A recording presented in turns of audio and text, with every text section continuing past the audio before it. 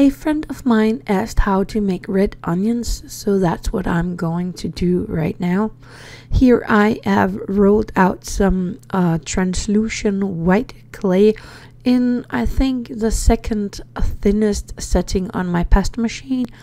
And I am rolling that around a knitting needle, and I think this is a 2.5 millimeter knitting needle.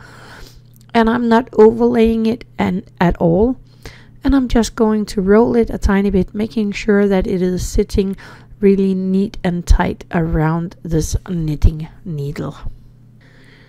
Then I mixed 1/3 of Bordeaux colored clay with 2/3 of the translucent white clay together. Mixed that really good. And then I rolled it out on my pasta machine, and again I think this was a tiny bit bigger, so the third smallest setting on my pasta machine, and I wrapped this around the translucent clay that we already have on the knitting needle. Again, do not let it overlay.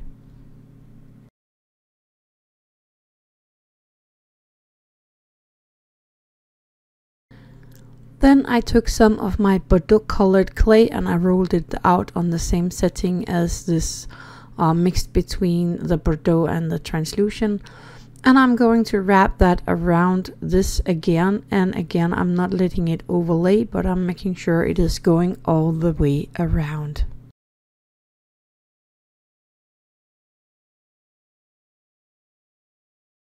I'm rolling it a bit to make sure that these 3 layers has kind of fused together. And now I am going to do it all from one end to the other again. So first the translucent in the second smallest setting on my pasta machine, wrapping that around, making sure it is sticking onto the rest of the clay. Then the that's not half, that was 1 part of the translucent white and 3 part of the Bordeaux together.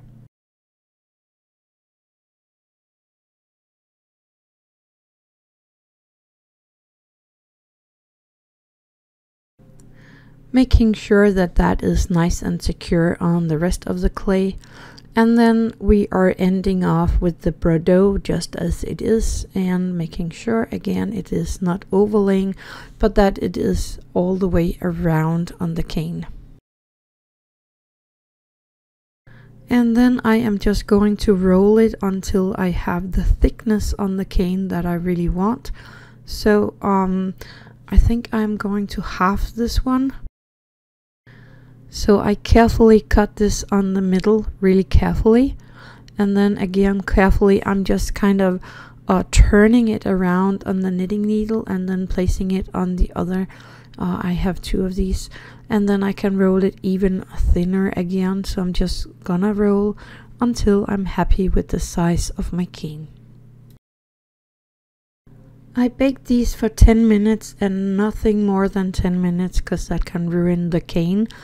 And these were actually really stuck on there. I did get them off, but it took me quite a while to work with this, like trying to turn the cane around the knitting needle. It was really a hard one, but I got them off. And now I am just going to cut them into really small slices. I'm doing this with a really sharp knife. If they are impossible to slice, you can give them a few seconds in a hot oven to just make them a bit softer, and then you can cut them even better. But this was a fun cane to make, and you can use these for whatever you have in mind. So thank you for watching, and happy crafting.